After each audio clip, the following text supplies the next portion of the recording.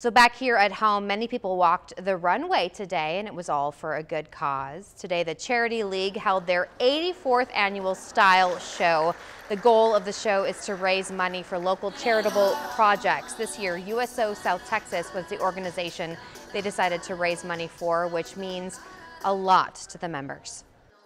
All of the programs we offer our military members, we have to find a way to fund. So when organizations like the Charity League help us, it really helps the military members, and it helps us give them a home away from home.